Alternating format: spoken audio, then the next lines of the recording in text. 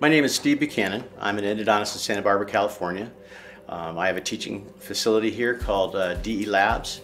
We've been teaching hands-on courses to dentists for more than 30 years now.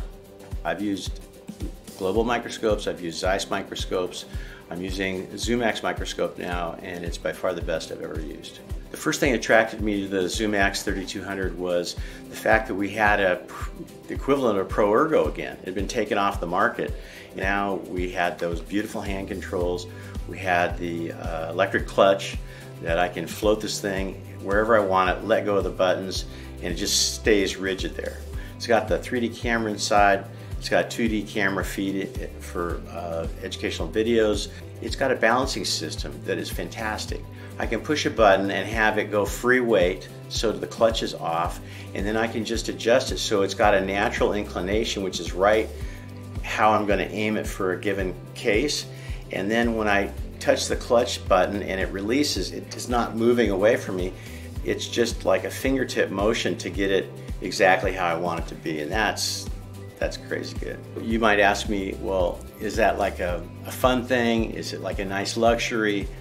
For me, it's a requirement. I won't work on a microscope that has oculars because I'm not going to enjoy it. I can't see as well. If I'm teaching, I can't look at the audience while I'm looking at this massive screen and seeing everything at the same time. So there are very few dentists that know about heads-up microscopy, but it's going to take general dentistry by storm. You shouldn't have to spend a year learning how to use a microscope. And in general dentistry, patient positioning, all the different quirks and things you have to do to get mirror angles, it's really complicated. With heads up, I can put my microscope over the patient's torso, aiming at their maxillary arch, and I get to do access cavities on maxillary teeth without a mirror. That's awesome. My favorite feature on the OMS3200 is the heads-up camera inside of it. That and the fact that it records in the body of the microscope arm. So I can shoot video footage and edit within a half an hour. I could edit 2 minutes later if I wanted to. The integrated recording system is not something I use as much in my practice as I use in my educational endeavors. Everything about dentistry is a visual process. We have a saying, see one, do one, teach one. So if I can see somebody do a procedure, I'll learn more about it than hearing them talk about it for 12 hours.